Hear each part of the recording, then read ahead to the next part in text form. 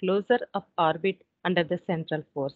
And in the syllabus, you have the same topic as conditions for closed orbits or Bertrand's theorem. It is a very important one. Now let us go through this topic. Already we have discussed when the particle is moving under the central force. So what will happen when the particle is moving under the central force? What about the total energy of the system? Total energy E is conserved when a particle is moving under the central force. So the equation is given as E equals to half mr dot square plus half j square by mr square plus v of r. So this is the equation for the total energy is conserved when a particle is moving under the action of central force. So this energy integral can be reduced to one-dimensional motion in R if an effective potential is defined as this one. So here V of R, which is the effective potential, so V of R equals to V of R plus half J square by mR square. So this is the energy integral. It is reduced when to the one-dimensional motion in R if the effective potential is defined like this. So this is the effective potential. So here if you observe effective potential VE of R equals to V of R plus half J square by mR square. So already we have seen here. So we can replace here this one with VE of R. So energy becomes half mR dot square plus VE of R. So we are replacing the term, the whole term with VE of R. So this, if you see this equation, so here half mR dot square, it is the radial kinetic energy, and uh, VE of R, which is the effective potential energy for the radial motion in VE of R. So VE of R, it is composed of two parts. First one, it is V of R. Second one, VCF of R. Here, V of R, it is the actual potential energy, and VCF of R, it is the centrifugal energy for the radial motion. So VCF R equals to half J square by mR square. And already we know that we have an idea J equals to mR square theta dot. But here we have J square. That means m square R per 4 into theta dot square. So just we are replacing J with mR square theta dot, and simplifying we will obtain half mR square theta dot square. So which is the centrifugal energy for the radial motion. And already we have an idea. So when the force acting on the particle, it is composed of central force and centrifugal force. So here mR double dot, which is the central force, and mR theta dot square, which is the centrifugal force. So when the force is acting on the particle, so it is composed of central force as well as centrifugal force. Now let us consider this picture, and here this represents effective potential for the gravitational force V of R equals to minus K by R. So here effective potential, it is sum of the opposing centrifugal potential energy with the potential energy of a dynamical system, and it may be used to determine the orbits of the planets. So this effective potential, so it is we can determine the orbits of the planets also. And now let us see here, this is the origin, and negative below this one, negative axis, and positive, and here potential along this direction, and here we can observe centrifugal force, effective force, and here this is the actual force, or we can say gravitational force. Suppose let us consider here the central force is attractive. Let us consider the central force is attractive.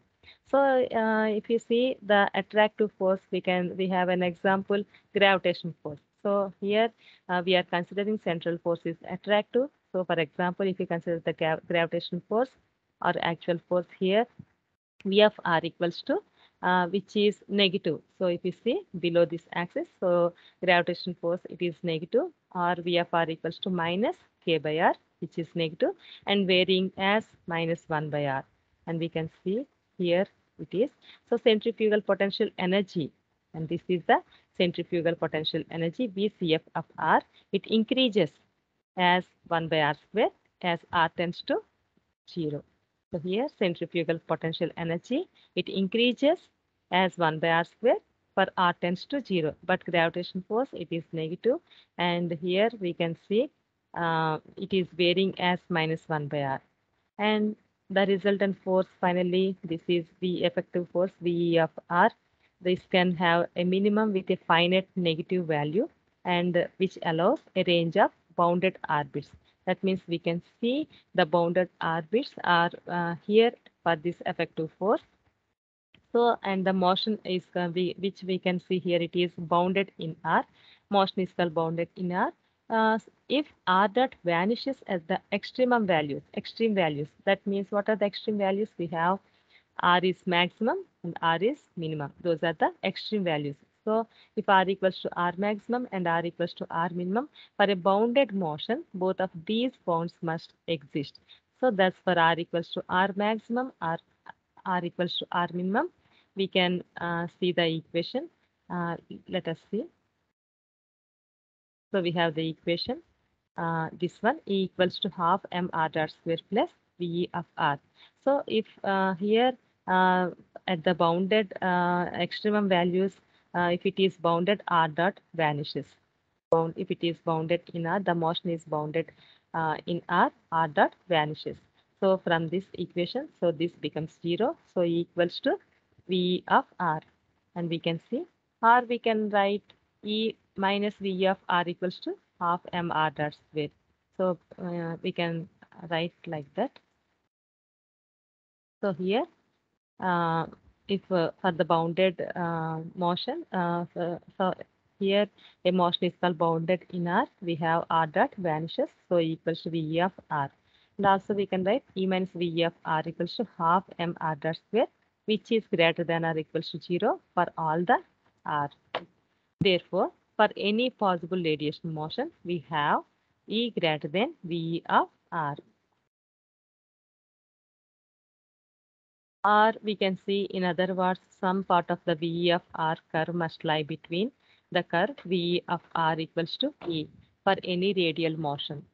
So path of the particle moving under central force is called an orbit. Here we are defining the orbit. If the path of a particle moving under the central force is nothing but orbit. So condition for the stable in the radial motion, which is given as dVE by dr equals to 0 and d square VE by dr square greater than 0 at r equals to r naught. So this is the stability condition. So here, if the particle is moving under the central force, which is called orbit, so condition for the stability in this radial motion, which is dVE by dr equals to 0 or d square VE by dr square greater than 0 at r equals to r naught. So these are the conditions for stability of the in the radial motion. So potential energy of the function for the central force is of the form V of r equals to A r power n plus 1. So here A is constant. If you consider for the central force, the potential energy can be written as A into r power n plus 1, where A is constant, and centrifugal energy VCF of r equals to BR power minus 2, where B greater than 0, B also constant here. So that means the effective potential can be written as this one central force plus the centrifugal energy. So we are writing A into r power n plus 1 plus B into r power minus 2. So this is the effective potential. So condition for the stability in the radial motion can be written as, so this is V of r. So by taking this derivative, which is equals to 0. So this is the condition for stability in the radial motion.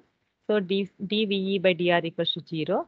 And if we take the derivative for this one, so we'll obtain n plus 1 into A into r power n minus 2b r power minus 3 at r equals to r naught. And if dVE by dr equals to 0 means this one also becomes 0. That means n plus 1 A r power n minus 2b r power minus 3 equals to 0, or n plus 1 into A into r power n equals to 2b r power minus 3. So this is if the condition for stability in the radial motion dVE by dr equals to 0 means, so this one equals to this one.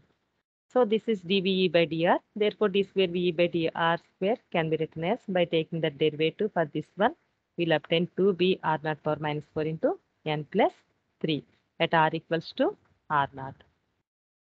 So why we are obtaining here means, here we can see A is constant, B is constant, and R also constant at R equals to R naught. So here only we have the variable N. N is variable we have. Okay, here N is variable. So thus for any circular orbit, R equals to R naught under the central force is stable if N plus 3 greater than 0 or N greater than minus 3.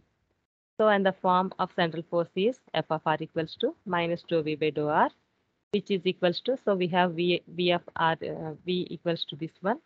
So central force F of R equals to dou V by dou R. That means by taking this one derivative, we will obtain minus n plus 1 a into r power n, or we can write n plus 1 into a is constant k, F of R equals to minus k into r power n. So further, an orbit is said to be closed if the particle retraces its path. So here we can, if the particle retraces, if it goes back, then only we can, if it traces its path, then the orbit is said to be closed. So here the stable and closed orbits, that means we have either it may be circular and non-circular. So these are the stable and closed orbits and possible for n equals to 1 and n equals to minus 2. So corresponding force laws are follows. So for n equals to 1, it is Hooke's law. N equals to minus 2, it is inverse square law. So here these are the force F of R equals to minus kr, F of R equals to minus k by r square. The condition for the bounded motion is that there is bounded region of R in which total energy. So here for the bounded region of R, total energy should be greater than effective potential energy, E greater than or equals to V of R. So this is for bounded motion, bounded region of R, the total energy should be greater than or equals to the effective potential energy. And for n greater than minus 3, condition for the stability of circular orbit with the force law F of R equals to minus k into R power n. So for n equals to minus 2, and the orbits are closed only for the inverse square law of the Columbian or the Newtonian type, and for n equals to 1, so the linear, this is the linear law of force of the Hooke's type, and these are the conditions when total energy is greater than or equals to effective potential, it is bounded, and for the condition for circular orbit, n should be greater than minus 3, and for n equals to minus 2, it is closed for the inverse square law of force, and orbits are closed here for n equals to 1. So linear law of force we can see, and these are the stability, these are the conditions for the bounded motion. And already first we have seen the equation once we,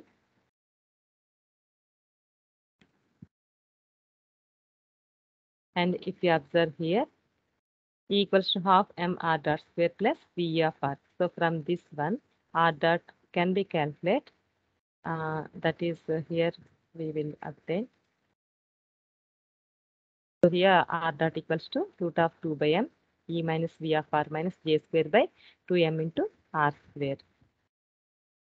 Now r dot, actually we can find out r dot dr by dt, or if we multiply and divide with d theta, dr by d theta into d theta by dt, or d theta by dt, d theta by dt is theta dot, so dr by d theta into theta dot, which is equals to dr by d theta, where theta dot is nothing but j by mr square, or dr by d theta equals to, we are sending cross multiplication mr square by j into r dot, or dr by d theta equals to m r square by j into r dot. Already just now we have got r dot, just we are replace r dot with this equation and solve.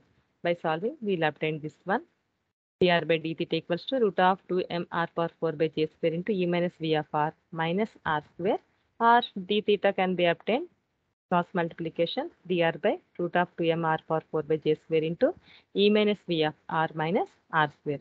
So its solution can be given as theta equals to theta naught plus integration r naught into r naught to r dr by r square into root of 2m by j square into e minus v of r minus 1 by r square, or theta equals to theta dot minus integration u naught to u du by root of 2m by j square e minus v into 1 by u minus u square. Here this is because of we have u equals to 1 by r. By replacing with u equals to 1 by r, we are obtaining this one.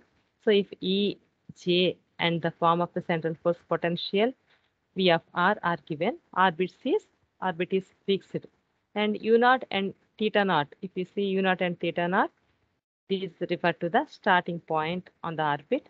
So for V of r equals to a into r power n plus 1, above integral can be directly integrated for n equals to the values 1, minus 2, minus 3.